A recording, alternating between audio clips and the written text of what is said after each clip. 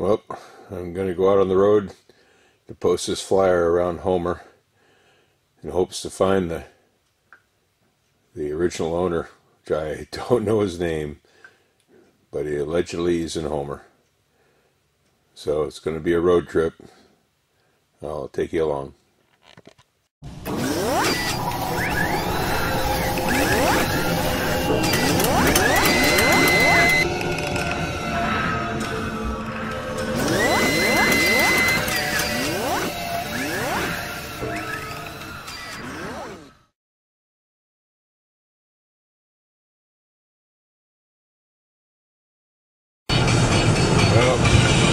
Taking a little break from the shop, go fishing finally. Haven't gone fishing all summer long.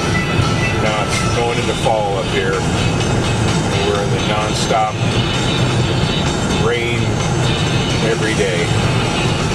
So hopefully it'll let up a little bit, maybe I can catch a few salmon.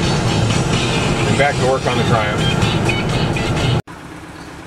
Yep, just spend the night out about halfway to Homer. This used to be one of our favorite camping and fishing spots when I was a kid, Jim's Landing. Can't even fish here anymore. They've closed the waters. Bank rehabilitation, they call it. Can't even camp here anymore. Bit of a disappointment. I've been here so long, we used to run power boats in this river, and they've been closed to power boats for almost 30 years, 25 years, something like that. Anyway, I can't even go fishing here anymore without getting busted, but I guess there's other places. We might actually have no rain for part of the day. Yeah, here's one of the little Russian Orthodox churches that dot the landscape here in Alaska. This is in Nilchik. Heading down to Homer. Should be down there another hour or so to start posting flyers on my tr3 looking for the original owner from the 50s. Supposedly is there and still alive. This is old Nilchik down here.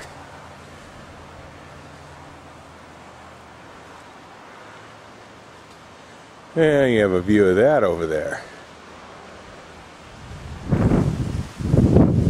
Another volcano over there.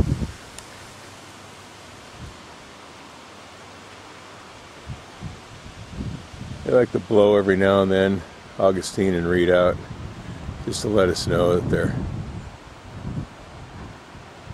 Yeah, come on, there we go. Just to let us know they're still out there.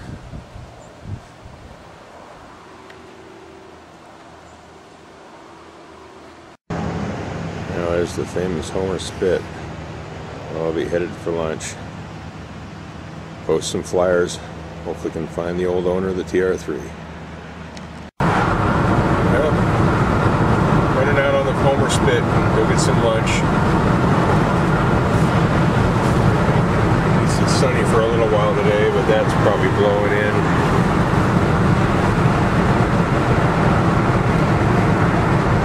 This is a kind of a neat place to come out to, but it's sure touristy anymore. But I still have to come out here. I don't come to Homer very often, so go get some fish and chips, enjoy the view. This house here is where the Eagle lady lives, or used to live. I don't know if she's still there or not. Meets the eagles in the wintertime.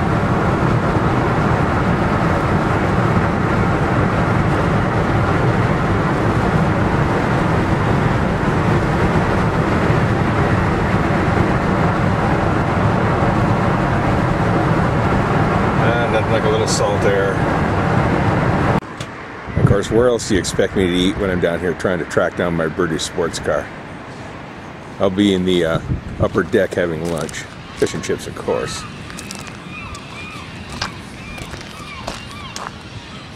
All British all the time, I guess. Well, just finishing up my lunch. Sitting in a London bus, or an English bus. listening to Sgt. Pepper's Lonely Hearts Club Band. How about that?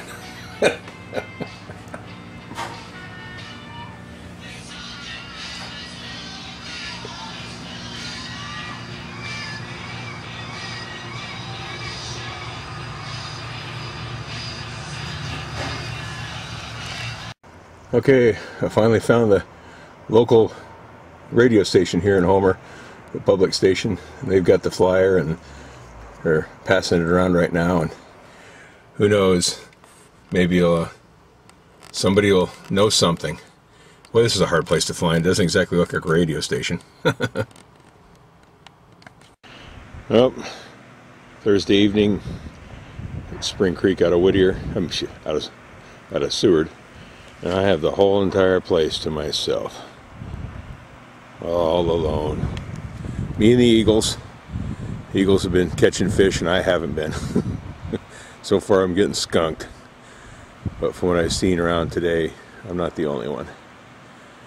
But met interesting people. That's always fun.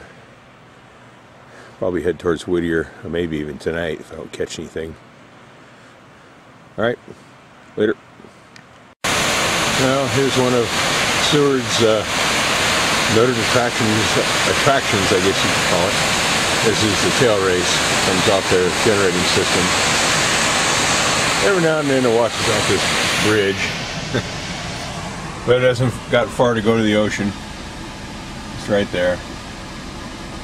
So far fishing's been a bit of a bust. But I got a few more days. No, this is Portage Lake.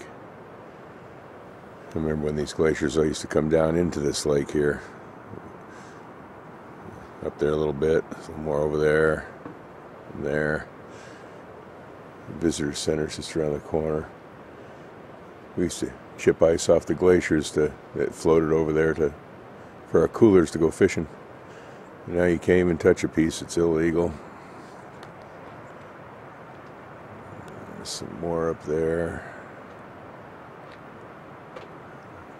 All around.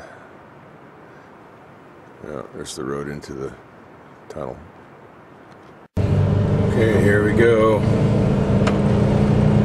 Hold on, I gotta grab another gear. Sorry.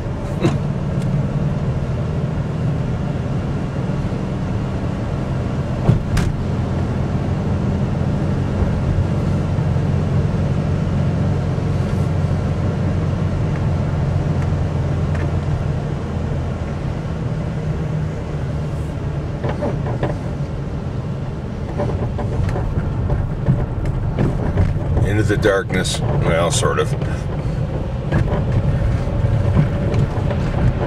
Stay off the tracks. Slippery. I get to be the first coming in this time.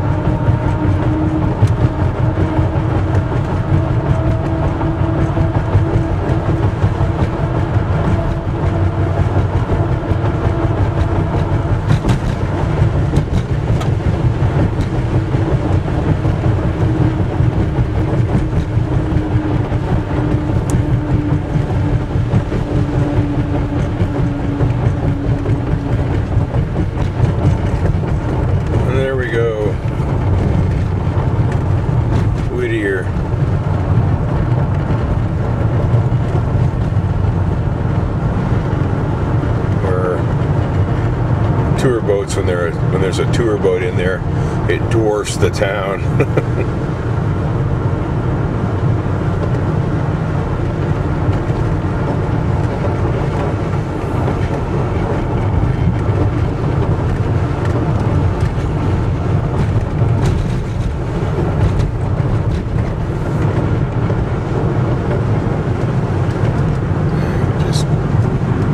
Just see it over over there, part of the harbor. Yeah, the moment I get there.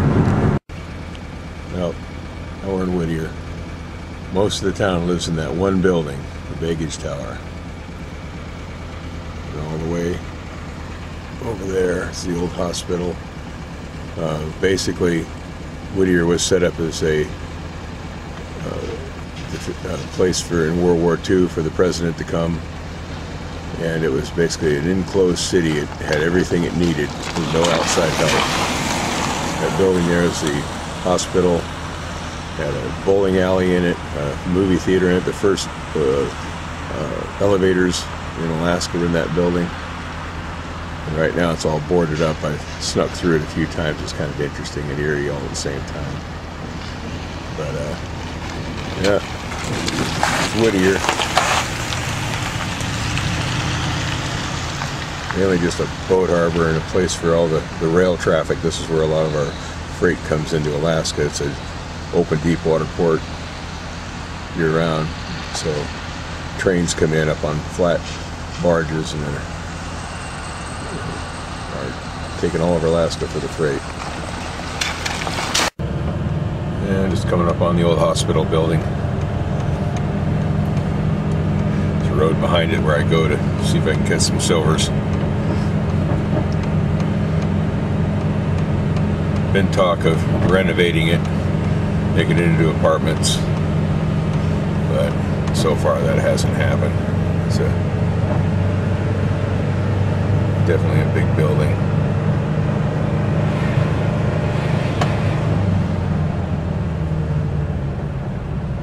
They really got it gated up now. I used to be able to get into it pretty easy.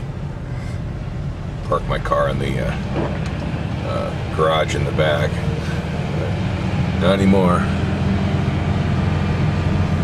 It's really thick concrete, but boy, it's sure old.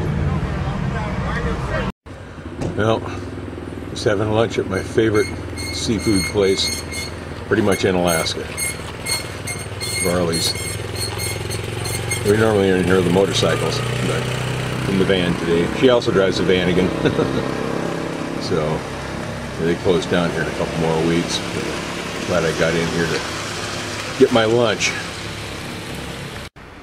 Okay, this is the first time I've been waiting for a train to come through, and it sounds like it's just about here.